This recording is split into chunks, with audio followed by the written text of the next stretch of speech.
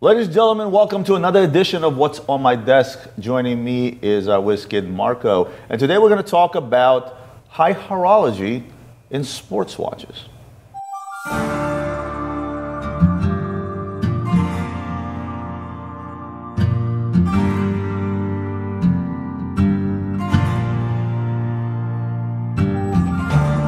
Well, first I want to start with not so much a definition, but how do you define high horology? When most people hear the terminology of high horology, they think of, some kind of uber complicated or grand complication timepiece with ridiculous functions and complications and things like that, but that's not necessarily true in your opinion, is it?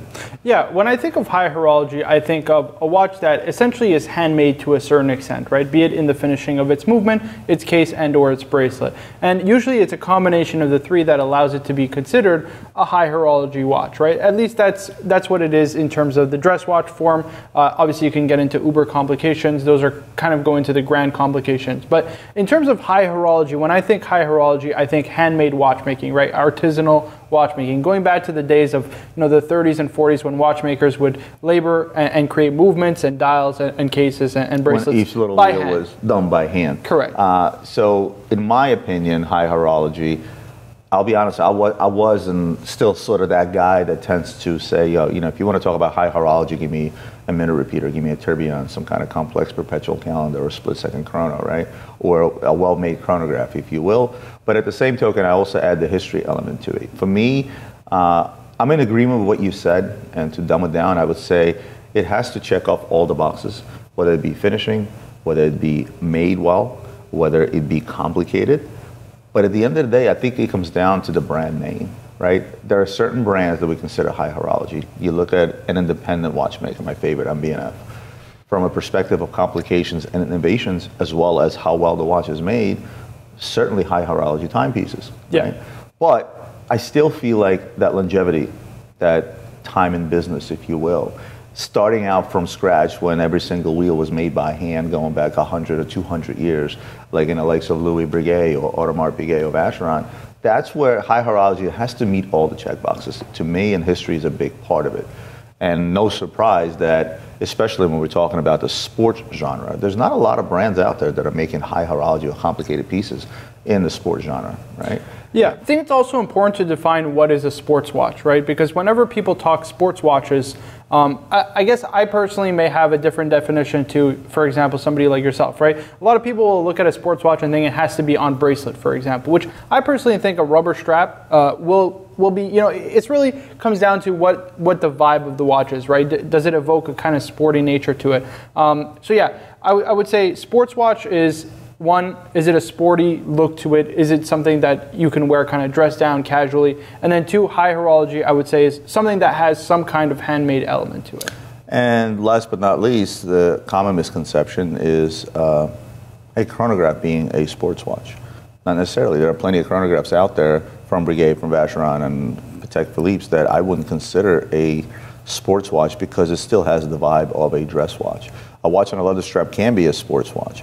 But at the end of the day, these are opinions, right? Yeah. These are not facts, and so this is a bit of a loose topic when we're talking about, sports watches. So, no surprise, we picked out Vacheron Constantin, Audemars Piguet, and Patek Philippe, i.e. the Holy Trinity, to go over some high horology within a sports watch. What do you want to start with? Yeah, let's start with my probably favorite brand of the Holy Trinity, and that is Vacheron Constantin. As he reaches for the original Vacheron Constantin 222. Something pretty special, which is kind of their first, I would say, their first real integrated bracelet sports watch that Vacheron made. This is only the second Vacheron 222, the original, what I've held in my hands in my entire career. Yeah, it's certainly a rare watch. Obviously, this dates back to 1977 to commemorate the 222nd anniversary of Vacheron Constantin. And also the race of luxury sports watch kind of played a role there. I mean, I think Yeah, no doubt about it, right? You had, obviously, Audemars Piguet come out with the Royal Oak in 1972. The Nautilus come out, I believe it was 75 or 76, actually. 76. Yeah, in between you had the Ingenieur. And then in between, yeah, you had the IWC Ingenieur, not to mention also the GP Laureato. And then we ultimately had, in 1977, Vacheron's take on their own integrated bracelet. A little late to the game, I guess they were, but... Yeah, I think they saw the popularity of the Royal Oak, they saw the Nautilus, and they saw a certain shift in consumer demand, and they had to come out with their own answer. So they played it safe. Yeah, absolutely. I think in terms of the look to it, when I look at the 222, even I can say this for the one that was just released, the 𝗙𝗃 222, it's almost a little bit of a dated design when you compare it to something like this, which I think is a much more modern look to it, which is the overseas 4500V in this case. When I compare these two watches, although they share a similar design DNA, they come kind of from the same family, they look so wildly different. One almost evokes that bygone era. The other is very much a modern sports watch. But if you're talking about high horology, now here are watches that are almost 50 years apart. Yeah. But unmistakably, there's not an individual out there that may say that that's not a sports watch, right? It's unmistakably a sports watch. Where's the high horology part comes in? If we were to compare this for, say, for example, the most popular sports watch, arguably of all time, is the Rolex Daytona, right? If you go back to when it was first made in the 70s, this was a handmade watch at the time, right? Because obviously computers weren't available, you couldn't CNC things. Essentially, they were made, everything was made by hand. And you go back to something like this, which was also made in the 70s. This was also made by hand. The bracelet was made by hand. The dial was made by hand. The loom was applied by hand. Everything, even the movement was finished and put together, cut out. Everything was made essentially by hand by artisans, right? Artisanal watchmakers, each making individual components and then putting these together to create a finished product. And when you compare that to today, a Daytona is made in scale, it's mass produced. Often, it's made industrially, right? It's stamped out. These are processes that are made in terms of industrial. Listen, we have this thing called the CNC machines now. Yeah, I mean, not just CNC machines. Things are made on an assembly line. That's just the way they are. However, if you look at that and compare that to the VC 4500V overseas, this is still very much made by hand, and you can tell that just by the way that the bracelet is finished, the way that the case is finished, the dial is finished, and most importantly, the movement, right? This is actually stamped with the Geneva seal. The Geneva hallmark being probably, I would say, the most high prestigious award. It's the most prestigious. Yeah, the most prestigious award you can have in a watch in terms of finishing, right? Now, before previously, the Geneva seal needed updating because it wasn't for a fully cased watch. It was just really in terms of the movement. That's why you had the likes of a Roger Dubuis pass a Geneva seal test with a very minimally finished watch. But nowadays, it has to be for a fully cased up watch. They look at the dial case movement, and it really has to pass these quite rigorous standards. So that would definitely put it in that high horology. Well, you actually got ahead of my next question, is to say, well, here we are 50 years later with all the technology in the world, how is this still a high horology watch? And you just literally answered that question without me asking it. Yeah. And we don't practice for this, by the way. Sometimes we just see eye to eye. So it's a breath of fresh air to see two watches similar in design, both sports watches, still keep up the standards of high horology 50 years later. And it's somewhat sad to see that, if we had, surprisingly, there's no Rolex up here, because current model Rolexes, in terms of their finishing, in terms of how they're made, sort of don't meet our opinion of what high horology is. Yeah. And if I took a Daytona from 50 years ago and set it next to a Daytona today, we could not have made that comparison. Yeah, and you can even take the sports watch genre and take it one step further, right? Because you'll have essentially an overseas, but you'll take it even a step further in that, yes, it's a sporty watch. You could put this on a rubber stripe, although it's on leather currently, and add a grand complication to it. This being a perpetual calendar chronograph, which is also self-winding. So it's an automatic perpetual calendar chronograph with the moon phase. So there are levels to even sports watches themselves. And with Vacheron, I mean, they take it all the way out to a tourbillon within the Vacheron Constantin overseas case. They have dual timepieces with power reserve indicators and all kinds of things. So, but this is probably, I'm glad we started with this, because this is probably the purest example of how you started out the video by saying, it's really about how the watch is made, to what standard, if you will. Yeah. Right? And I think Vacheron is a perfect example to start with. But let's segue into the Rolls Royce of watches. Let's talk about Patek Philippe. Which one do you want to go with first? Well, let's start with the OG, the one Let's start with the original. Let's start with the 3700 and the Patek Philippe 3700, 1976, Gerald Genta. Gerald Genta thought that the Royal Oak was his greatest design, but the one that would really bring him fame was the Nautilus. And I think that's certainly the case, right? Because out of the three, I would say personally, the one that has the most demand, excluding the grand complications, the Nautilus, pound for pound, it will be more popular. So I would definitely agree with that assessment. But that just comes with the territory. Look, Patek Philippe is the Rolls Royce of all watches. That's the analogy I tend to make. Patek Philippe is it. It is the upper echelon, right? And oddly enough, there are plenty of brands out there, the likes of Richard Mille, that sell for tremendous amounts of money for just a simple chronograph, which I shouldn't say that, 𝗿𝗿𝗲𝗄𝗏 chronograph. There's nothing simple about a chronograph. But with that said, I made by hand, same exact process. I'm going to fast forward a little bit, and I'm going to bring up a Nautilus they actually don't see often. Now, if you guys remember history, at the time that the 3700 came out, the biggest complaint people had was that it was too big for its time. So at the same time as the 3700 came out, they came out with the 3800s, which was a smaller version. Fast forward to what, a 16-year break, right? Yeah, so actually the 3700 was discontinued in 1990, and then they hadn't made anything, I believe it was 2006 for the 30th anniversary of the Nautilus. Is when the 5711 came out, and alongside the 5711 came out, which we don't happen to have one, alongside the 5711 came out the 5800s, which was basically the younger sister or brother to the 3800 that came alongside the 3700 when it came out in the mid-70s. With that said, there was an interesting flip-flop that happened at the time, because 2006 is when we started seeing the rise in popularity of larger, bigger, and better, right? You're talking offshores, we're talking, Royal Oaks were less popular than offshores and things of that nature, right? And the 5711 wasn't really a big hit, and the 5800 was definitely not a big hit. And what ended up happening is, while the 3700 era, people were like, this is way too big, and they opted for the 3800. The 3800, believe it or not, retailed for slightly more money than the 3700. That was the most ridiculous thing. It was a bigger watch that sold for less than a smaller one because it just wasn't selling as well. Come 2006, you couldn't give away a 5800, and that's why, end result, this is an uber rare watch that you can hardly come across. You just don't see them because they didn't make very many, because it was like damn near zero demand for them. It was just way too small, right? But what did they do? They literally made the same exact two watches, 3700, 3800, and then 5711 and 5800.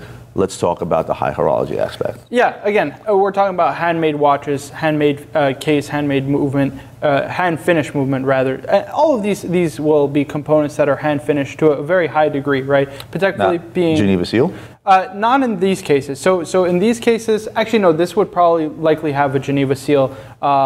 It was in 2000, I want to say 2006 actually, or 2008, sorry, that Patek Philippe stopped using the Geneva seal. They went in-house. So I don't know the exact year, but it's possible this still has the Geneva seal, making it even rarer. So yeah, in terms of high horology, fit, finish, even in terms of the movement standards, very, very high degree, high level watchmaking. Now, I want to take a look at the market, right? Because when you started in the business, I'm sure the Nautilus was not what it is today. Not at all. It was not at all popular like it is today. If I could tell you some of the pricing, it's borderline, it's insane. But let's go ahead, ask. Yeah. So I mean, I wanted to kind of give my theory for it, right? When you look at the early 2000s, or the mid 2000s rather, when the Nautilus came out, it was kind of a flop. There's just no other way to describe it, right? It took almost pretty much a decade, almost 15 years before the Nautilus really gained popularity, and it required social media and celebrities wearing the watch.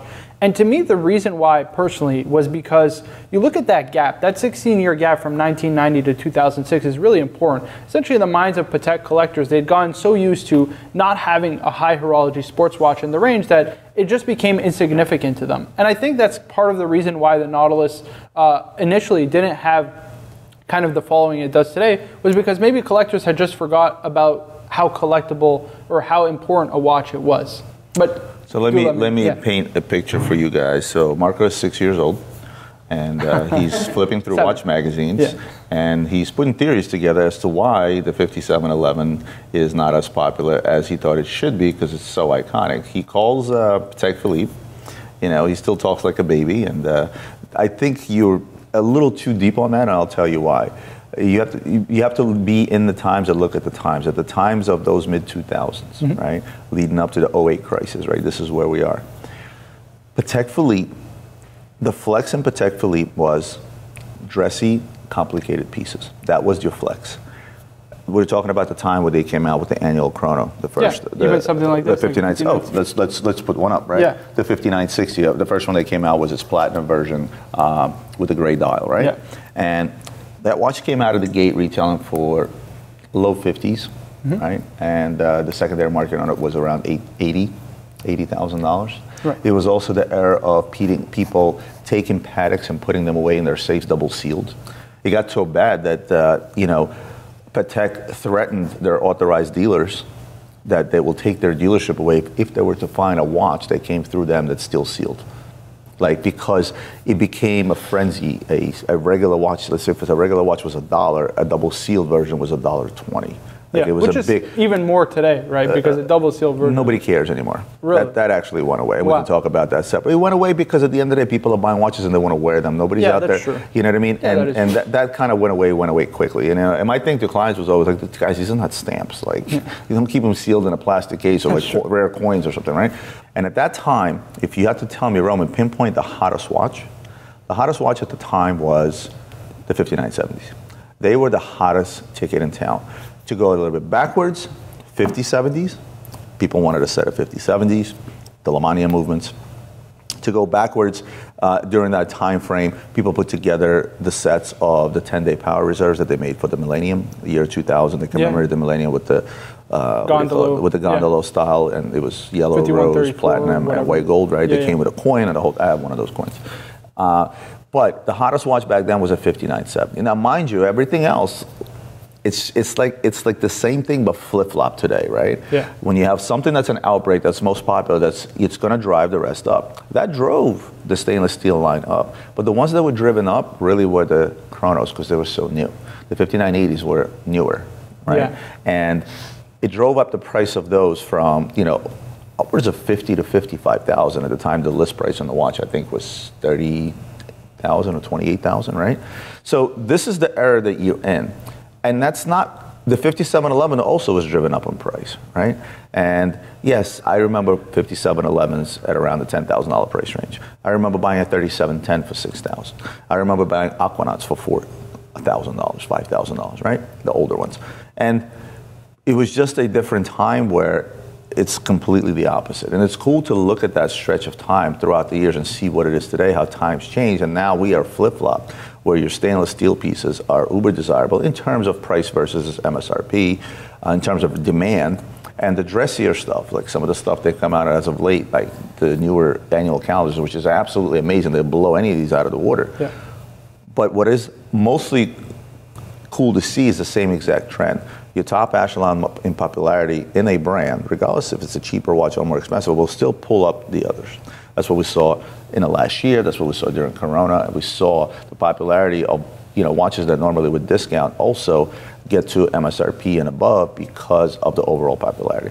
This is the reason behind a 5711 seemingly not being the hottest thing back then, because there were things that were just more popular and hotter at the time. Yeah. It's that simple. And we always discuss things come and go in waves, right? And you still see that even in today's market. It's incredible actually to give that kind of insight, because when you look at the modern watch market, 5811 obviously is doing its own thing. It's a brand new release, so still very popular. But you look back 5711, 5712, the less complicated Nautilus models are actually performing way worse than, for example, your chronographs, 5980, 5990.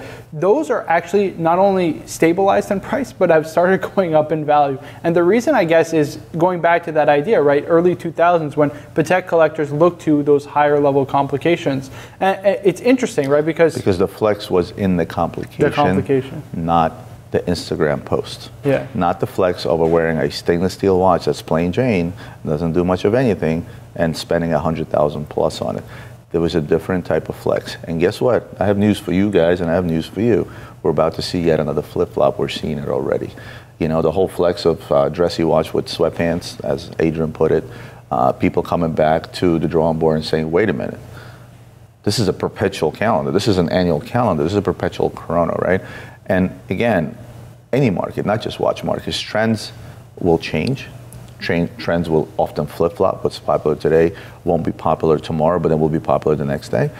This happens in every market, and especially when it comes to a collector's market, like the market of watches, because I still am a true believer that a watch market is a collector's market. you're going to see that happen from time and time again. And this is why you see Marco with his little corny Instagram posts that say, don't sleep on this, don't sleep on that.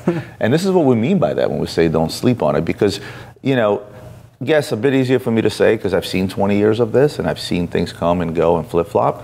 But for the most part, we're going to make that video. I'm going to have Ian go back. Ian, you ready for this one? You're going to go back and you're going to scrub through the old videos where any video that I talked about sleepers. I hope you have a software that can detect the word sleeper because I've done it a lot. And I'm going to go back and I'm going to show clips of that video and I'm going to tell you what the price is today because, again, the whole point of me getting on YouTube and started this whole thing is to be transparent. Yeah. And I don't mind telling you guys that this is what the sleeper is today and it will recognize more value because that has become a lot more important, which is another trend, the value, than it was when I was starting out. Because when I was starting out, people knew that they were going to buy a watch. The minute they put it on their wrist, it's going to look X amount of value. If they bought it on the secondary, it's not going to be as much. If they bought it from an AD, they're losing 30%. And that's just the thing. Now, I have to ask, because we got insight into the realm of Patek Philippe, and one that is my personal favorite of the Holy Trinity is Vacheron, right? Now, Vacheron is still very much a newcomer in the sense that they experience, I guess, a lot of the stimulus hype, COVID hype, and kind of came into the fold as I think they piggybacked off the Royal Oak. I would say so also, right? What was the Vacheron market like, back in the day? Did people just didn't care? Back when I started, I can order any Vacheron at 10 over cost, right? 10 over dealer cost. Dealer cost is 45 off. How much is 10% over cost, Marco? You tell me. Well, if dealer cost is 45 off and I'm buying 10 over his cost, what's my cost? 39. 39.5%. Close. Most people will say 40 off, right? But with that said, Vacheron is a brand that I could order at 10 over cost from a multitude of dealers, literally, 20, 30 different dealers that carried the brand. Then Asia happened. Popularity of Vacheron Constantin increased tremendously. Around the year, I'm going to say 2005, 2006, it was both Vacheron and Piaget. And the Asian population, much like the Russians, we believe in all these weird superstitions, and I think it had something to do with that. And don't quote me on this, but speaking with some of my Asian clients, it was like some sort of a superstitious thing. They brought good luck or something like that. We're well aware that if you're, let's say, in Taipei and you want a license plate that reads 8888, it can cost you upwards of $1.5 million to have that license plate, right? Because it means life, prosperity, and all those good things. Fours are no good. You will not find an Asian client buying a watch that's number 4. But with that said, because it means death. Yeah. With that said, Russians would never buy a number 6. There's just a lot of different things that are out there, but that's irrelevant. Piaget and Vacheron picked up popularity in Asia, and it picked up on steroids. And people say, well, was it because they all follow each other, or what? No, it's because there's a humongous Asian population in the world. It's just a numbers game, right? Yeah. And with that said, that's when you started seeing Vacheron popularity and discounts go down. All of a sudden, I'm getting 30 off. All of a sudden, I'm getting 20 off. Same goes for Piaget, brands that I can normally get great discounts on. And then Vacheron did an interesting thing. They cut dealer discount on overseas models down to 25 off to a dealer. So now a 10 over cost is a lot less of a discount. And they made a disparity between retail pricing in Asia versus United States, so you couldn't transship because their retail was slightly lower, so it wouldn't make sense for somebody from here to sell it to there because Asian market was their number 1 market. Somebody gave me statistics about either Piaget or Vacheron boutique in Hong Kong did more business than all boutiques combined worldwide. Like, it was something insane. Right. And that's when we saw that happen. But then we also saw the crisis of 2008 and everything kind of reset. It's not like what happened 6 months where you had, top 5, maybe 3% of the most popular models out there go from 3X to 2X, right? No, that was a lot worse. At post-crisis, 5980 Nautiluses I was buying for $25,000, $26,000 just to put things in perspective. But that's what happened with Vacheron throughout. Then after the Great Reset, there were brands that picked back up and slowly started growing strong. Vacheron wasn't one of those brands. Yeah. And I think the reasoning behind it is because Vacheron was one of those brands that went very, very high in terms of pricing and felt very, the bigger they are, the harder they fall. Yeah. And they left a bad taste in collectors' mouths, right? I think they also had a weird period, I would say, from like 2000 to about like the mid-2010s when they had a ton of change in ownership. they had a lot of dog designs. Like they were just ugly watches. Like I'll be the first one to say it. Like they were really ugly. Yeah. And let me. How about the world time that they made? It was just like, oh. I mean, there was like even for example, they used like a lot of JLC movements. It was a weird period that even I would even go back a little bit further, like mid '90s all the way to about the mid 2010s. Once they released the kind of overseas in 2016, the third generation, it's really when things started to, I would say, change. Third generation overseas definitely perfected the overseas, if you will. Although I'm a big fan of the first generation, it's sort of that, it gives you that same flimsier feel that you get from an older Submariner. It's a weird look, man. It's very dated. It is dated, but I think it's starting to get that true vintage feel and vibe to it, which is why I probably like the first generation. Second generation was neither here or there. The third generation, they perfected it, and what happens when they perfected it? All of a sudden, we have the hype of the steel sports models and the gold sports models, i.e. your Royal Oak, your Nautiluses, and people are starting to look at, wait a minute, Vacheron is no worse. It's part of the Holy Trinity. It is a high horology watch. It's made extremely well till this day. It's as historic, arguably more historic, being the longest running company in the world. It is more historic if you think about it. And that's when people realize, wait a minute, there's value there. And the minute that's realized and the secondary market picks up on it, same thing. It takes off. Well, I would say this. The Vacheron market definitely piggybacked on something like this. Is we got to talk about the well, let's take it to my favorite brand. Maybe the most iconic sports watch of all time in terms of designs, right? Designs being like the greatest blank canvas ever. The greatest blank canvas ever, i.e. the Audemars Piguet Royal Oak. I think, and again, I'm biased, this is my favorite brand, but I think Audemars Piguet defines high horology for me. Because A, they're the only brand that have the highest complications done in the Royal Oak case because of it being a blank canvas, and the plainest watches. 5402 Gerald Genta knocks it out of the park, draws this thing on a napkin overnight, designs the watch, comes out in the market, and the people are saying, are you out of your mind?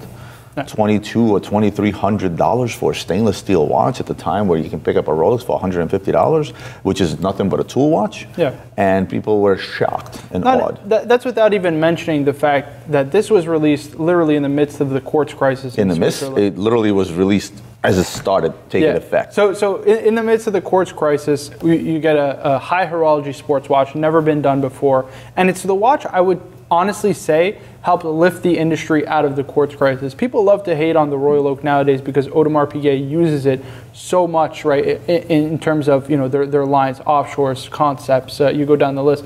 But it's one of the most, if not the most important watches ever made, period. I'm going to equate the flex of 1972 to the flex of having a richer meal. And I'm not talking about now, the hot times. I'm talking about even 3-4 years ago, where before it actually went super crazy, right? When it started to go crazy. It's the flex of, hey, look at me, I have an RM10 on. It's a plain watch that shows date and time, and it's at least $100,000. And I think I would equate that to back to 1772, because here you are, you can buy this new technology that's so uber accurate and so much better than a mechanical movement for a couple of dollars, literally. And here I am, I'm wearing a stainless steel watch, still handmade, still high horology from a respective brand, and it's cost me $3,000 or whatever it was at the time. And that's where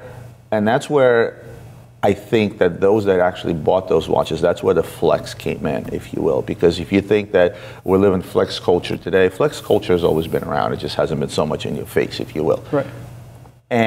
But there were some minuses there, right? And one of the minuses was that, hey, people felt like they weren't getting a value because it's a steel watch. To them, a steel Rolex or a steel Swiss-made watch was nothing but a tool, right? It wasn't really that big of a flex, right? It was still somewhat of a flex, but not as big as it is today. So what did they start doing? They start coming out with the gold versions right away, the white gold version. They added diamonds on a dial to show added value, because that watch didn't sell for much more than the steel counterpart in terms of the retail price. And that's where you see a rare example like the 5402 BC with a diamond dial. And you know what's interesting? In the conversation of high horology sports watches, one brand that's almost never brought up is JLC, because they don't have that high horology sports watch. And yet, in an original Royal Oak 5402, 3700, and 222, like we've shown, they're all powered by the same caliber, the JLC 920, which is like probably one of the most legendary calibers. It's even featured in other watches here on the table, which we can get into. And I actually want to find a cheaper watch that use that movement, pull the movement out, so take it apart, and like put it in a membrane case, just to display. So you know what's interesting? That movement has only ever been used by the Holy Trinity. It's never even been used by JLC. So it was exclusively done by JLC for the use. I'm sure I can find a movement on eBay somewhere. Yeah, I'm sure you can find a movement that's been pulled out of a watch, but it was actually exclusively kept for Patek Philippe, 𝗙𝗰𝗲𝗯𝗏𝗏. Was that a contract, or that's just what they decided? I don't know. That's a good question, actually. But it's never actually been used by anybody else. I did not know that. Yeah, it's pretty interesting. Yeah. But let's talk about what I tend to lean towards when you're talking about high horology. Yes, handmade. Yes, history. Yes, hand finished to the highest standards, Geneva seal, blah blah blah. All those things are great. But I still am the guy that's going to say, hey, give me wow complications, show me something uber complicated that others simply cannot do. And I think Audemars Piguet is the only brand that did it best. Vacheron caught up later with the 𝗙𝗰𝗲𝗯 in the Vacheron, but that was at a much later time. But Audemars Piguet didn't stop. They took the blank canvas and they said, now we're going to flex. And their flex is what they started as. They started as a company that made high complications for Tiffany, and you start seeing things like perpetual calendars. Yeah, this was really the first, I would say, grand complication or complication of any kind. These perpetual calendars, also a JLC 920 base with a perpetual calendar module added on top. So some of the most historic watch, and what I love about this is it shows the variety in the Royal Oak, right? Here you have a yellow gold skeleton. Here you have a stainless steel perpetual calendar with a white platinum bezel. And here you have, it's actually, I think it's steel and platinum, right? It's a platinum bezel stainless steel case. Yeah, so it's, but I think even the center links are platinum. So it's the reference number SP. SP, yeah. So steel and platinum, right? So that combination of metals with the perpetual calendar. Yeah, all of these, again, when you talk about high horology, hand finished case, hand finished bracelet, of course, which I think is probably, in terms of look of a bracelet, probably the most distinct and the best looking bracelet ever made is a Royal Oak. I will agree with you 100% on that. I am among the Trinity, if you will, among their plain Janes, if you want to call it that. If I had to actually put them in order, I am going with Royal Oak first, bracelet of the Royal Oak, then I'm going with the bracelet of the Vacheron, even to include the older style bracelet. Yeah. And then I'm going with the bracelet of Patek Philippe. And not that I'm saying this is bad and this is good, I'm just saying that's the order I would put them in. And of course, Audemars Piguet being Audemars Piguet, they go on and they start making Royal Oak 𝗙𝗰𝗲𝗯, like this 25th anniversary Royal Oak 𝗙𝗰𝗲𝗯, and then later iterations up until today. You move on to some of the modern stuff that you see today, probably one of the most popular Royal Oaks out there today, and that is the skeleton double balance, right? Yeah. Started with the 39mm version, and then they doubled up on the balance to make the watch more accurate. Yeah. Did a tremendous job. A watch that still trades way over its retail value. In fact, every Royal Oak that we've pulled out of here, be it vintage or be it brand or be the current models, they all trade over list still, even after the dip. Royal Oaks were also the ones that suffered the dip the most because they were the most popular in terms of pricing. But again, I think it was also an unfortunate time. When you look at the Royal Oak, it's unfortunate in the sense that the 50th anniversary of the Royal Oak came essentially as the market was starting to cool off, right? It came as the market was just about to correct. Correct. And what you saw was a ton of essentially auctions and special Royal Oaks come to surface, right? Because people wanted to sell out of these, the 50th anniversary hype, right? They wanted to cash in essentially. And so it made a lot of these watches seem a lot less rare than they actually are. And I think what you're starting to see now is a lot more collectors saying like, oh crap, these are the deals, right? That's why you're seeing the likes of a double balance wheel or of a skeleton perpetual. Oh, how about the fact that the 50th anniversary that's literally disappearing off the market? Yeah, because those that understand that that watch is the future of what this watch is today with the 𝗙𝗰𝗲𝗯 anniversary. It's for those that know, and when I say don't sleep on the 50th anniversaries, even though they're still trading over list, I say if you're in this hobby for the long haul, definitely put one away. And what's interesting too is we talk about the watchmaking of Patek Philippe and of Vacheron Constantin, but seldom do collectors almost talk about the watchmaking of AP, right? So we look at even something like a double balance wheel, adding the double balance to increase the accuracy by 30% in the watch.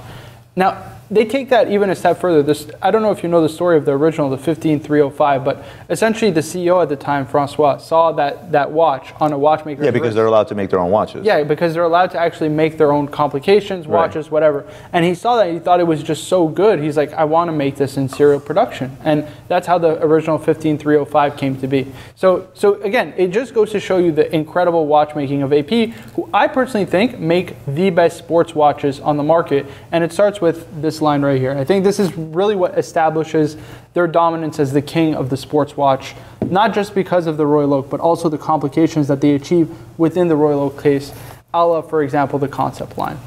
Or moving on to the offshore lines again, such as this Japanese edition. They made, I think, 20 of these. Yes. The Royal Oak concept, now we're going to the school of our favorite school. I think that Renault, I don't think there's anybody out there that even comes close to Renault and Papy. In fact, of the watchmakers that came out of that, the innovation that came out of there, and everything else. And no wonder Audemars Piguet bought them. Unless you can think of something else. I mean, the only other house in history is really JLC. But in terms of Renault, Papy, but it's not a fair comparison. JLC is a monster. Correct. They're a historic house, right? Yes. Over the last 25 years, I don't think that there's been a more groundbreaking think tank for movements, for horology, than Renault and Papy, because let's talk about some of the watchmakers. The names that came out of there, from Robert Greubel and Stephen Forsey to the Groeneveld brothers to even Anthony or William or Anthony de Haas from A. Long & Zone now is the head of like their complications. I mean, you go down the list. Carole Forestier, who made the UN Free. I'm sorry, who? Carole Forestier. She made the UN Free. She worked on the Cartier collection. What did he said? Even Peter Speak-Marine came from Renault and Papy. I mean the complications. How about Richard Mille was born out of Richard RM001, 02, 03, you go down the list. These were all complications, and even you go down to their most innovative and groundbreaking movements, the Bubba Watsons, the Nadals. They're all made by Renault and Papy. I mean there's just no denying what they've achieved and what they've accomplished in such a short period is nothing short of remarkable. And again, I guess you can say it goes with the time, because in the last 30, 40 years, you're talking about technology moving at a pace as it never has done before. More things were invented in the last 50 years than ever. We're keeping up with the times, and horology is definitely not behind. And I think Renault and Papy is solely responsible for that innovation within the world of horology. But going back to my favorite complication from Audemars Piguet, which is the concept Royal Oak. That's actually a Royal Oak, believe it or not an offshore. When they came out, when the 𝗙𝗏 came out, I was like, how is this a Royal Oak? This is bigger than an offshore, right? It kind of didn't make sense to me, but because look, this is an offshore and this is a Royal Oak, and that's bigger. But 𝗙𝗏 concept, my favorite complication from AP. Again, Renault and Papy movement. The dynamograph was introduced. We're talking about the selector, the function selector, where you would actually change the selector to wind the watch, to set the watch, or to put it in neutral for it to run. It's something that you saw immediately across in the RM002 and then 003. And it was absolutely iconic. And of course, we happen to have a much later version. This is actually the first automatic concept that they made. Self-winding concept with a peripheral rotor, and it's actually on the front of the watch. Yeah, the rotor's in front of the watch. We're talking about this watch being a chronograph. They do what AP does. They started with a 5402, i.e. a blank canvas.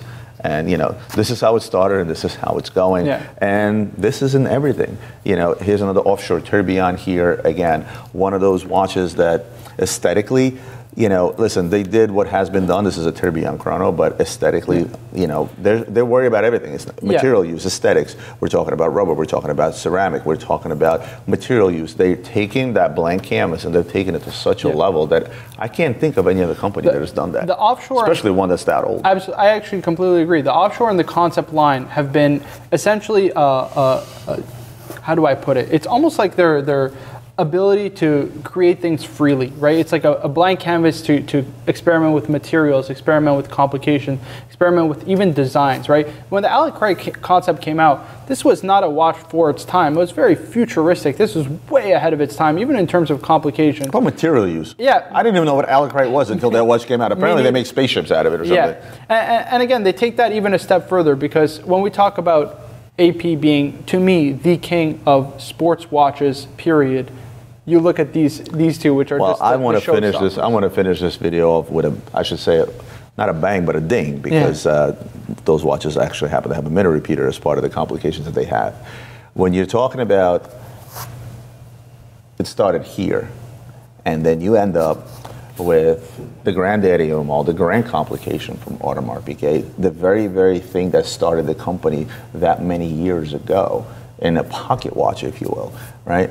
We're talking about something that's out of this world, that's out of its sight. And to me, based on my criteria and the boxes that I want to check off, when you're talking about a high horology timepiece within a sports case, it doesn't get any better than what you see in front of you, and that is the Audemars Piguet Royal Oak Grand Complication, a minute repeater, a perpetual calendar, a split-second chronograph, and an automatic. You cannot bring me a sports watch and put on this table that will beat this watch out in terms of the quality of watchmaking with a single watchmaker working on this 648 parts watch. We're talking about a guy that will take it apart, put it together, take it apart, put it together until it's timed just right, until it's working just properly. The amount of amplitude, the amount of torque this watch takes to work all these complications and to have them work in unison with a full-blown perpetual and a split-second chronograph and a minute repeater on top of that. There's nothing out there today that you can argue that will ever beat that. And I, guys, urge you in the comments, if you can come up with a better high horology watch that's made to the highest standards, that's put together by hand, that's done by a company that's one of the holy trinity that's been around for a long, long time, continuously, and that's able to fit all these complications into one iconic case, i.e. the Royal Oak case, feel free to comment below, and if you can find me. And also in the era that this was done, right? Because again, we talk about modern watchmaking. There's been so many advances, I would say, even in the last 20 years because of the advent of computers, right? Computers have changed the game for watchmakers because they're able to experiment, essentially with the use of tech, where they had to do everything by experimentation in the past. Now, we talk about a watch like this. This started with a blank piece of paper, where they made this watch from start to finish, not only a minute repeater, split-second chronograph, perpetual calendar, that also is a fully automatic wristwatch, but that is skeletonized and that looks good. Oh yeah, I forgot about the skeleton part of it. Yeah. Aesthetics, right? Aesthetically, this is the rose gold version, and then you also have the stainless steel version. We also have the bracelet for this somewhere. Although I kind of like the steel on a strap and the rose on a bracelet, I don't know. But the Royal Oak case, that blank canvas, that perfect blank canvas as you dubbed it, has become so popular that it's somewhat overshadowing a lot of the other sticks, and that's the high horology that we're talking about in these watches. The finishing, the complications, everything that you see about the watch, the aesthetics of the watch, the use of materials is often overlooked, right? And that's the era where we're in for quite some time. The good news is that that perfect blank canvas that Gerald Genta designed on a napkin back in 1972 is not going away. This watch, along with the other counterparts of the Holy Trinity, i.e. your Nautiluses, i.e. your Overseas, they are truly, truly timeless. And I don't think, no amount of time can go by where you won't see something in a case of a Overseas, a Royal Oak, or a Nautilus. Yeah, I completely agree. I think I'd want to touch on one last thing, and that is the future of the sports. So you want to have the last word here? Okay, let's go. No, I want to have one last question, because I love your insight, right? We look at how the sports watch market has evolved over the last, let's say, even the last 5 years with the advent of social media. And you've seen a lot of new risers come to fruition. Richard Mille used to be a closeout brand back in the day. Now they're a watch that you can't even get your hands on at retail, right? You saw the likes of an 𝗙𝗵𝗲𝗯𝗍 come out with their own sports watch. The likes of an MBNF come out with the Evos, for example, which are flying super high. Hugely popular watch. Is Evo a sports watch? It is, because it has water resistance on a rubber strap. Okay. So I would consider it definitely on the sports watch genre. Now, what do you think the future of the sports watch is? Is it going to be with these historic players, or is there a greater future for these new brands, these 𝗙𝗵𝗲𝗯𝗍, essentially the independents that have come and here's my opinion, and I'd like to make an analogy if you don't mind. Let's look at sports, right? The ultimate measurement of competition, right? Human sports. If you look at the level of a basketball game, and this is the argument that almost got you killed with Gary when you were arguing who's better, LeBron or Michael Jordan, right? And we're not going to argue about that. And please, let's not comment who's better. Well, you can if you want to, just to prove Marco wrong. But you look at it from when you were arguing with Gary in regards to LeBron versus Michael Jordan, you took a very technical approach. And in a sense, one can't, it's hard to argue. It was hard to disagree with you that LeBron potentially is better than that of Michael Jordan. But that's not the argument here. The argument here is this. If you look at the level of play across any major sport, you can look at tennis, you can look at golf, you can look at tougher sports, i.e. football, soccer, basketball, baseball. If you take a top team in any one of those sports, or top players in any one of those sports, and you plug them back into 50 years ago, okay, they wouldn't stand a chance. Every Olympics, new records are set. Yeah. Right? Every game, there's a potential of other records being set, or plays that in a particular sport that you are amazed to see. Serves are being served much faster, right? In tennis. There's all these things that happen over time. Humans evolve in the sports genre for the better. Now, here's where I'm going with this analogy. You're smiling because you probably know where I'm going with this. It's not like sports. It is very difficult to knock off number 1, 2, or 3 in the world of horology, versus in the world of sports. Because in the world of sports, every year, every decade, every 2 decades, records are broken, new records are set, humans are evolving to be physically better. When it comes to watches, how long has the Rolex Daytona been sitting in a number 1 spot? Yeah. And what are the chances of that watch ever getting knocked off? Yeah, legacy. Legacy. And that's the difference, which is why I believe that in the future, yes, you're going to have a rise of a whole new genre. These independent watchmakers are the future, but them knocking off the Holy Trinity, what's the proper way to put it? Shit is not going to happen. That's my opinion. That's where I stand on this. I may be wrong. Yeah. You know, this is my opinion, but that's how I feel about it, and that's how I'm going to answer your question. And guys, I'm going to thank you for hopefully sticking around till the end of this video. And as always, hit like, comment. As always, hit like, comment, share, subscribe. What else? The bell. All the buttons that are underneath the video, except for the thumbs down button. Hit all those. We'll see you on the next video. Don't forget to give Marco a follow on his Instagram. He answers his DMs. If you have any questions, feel free to reach out. We'll see you on the next one. Sheesh.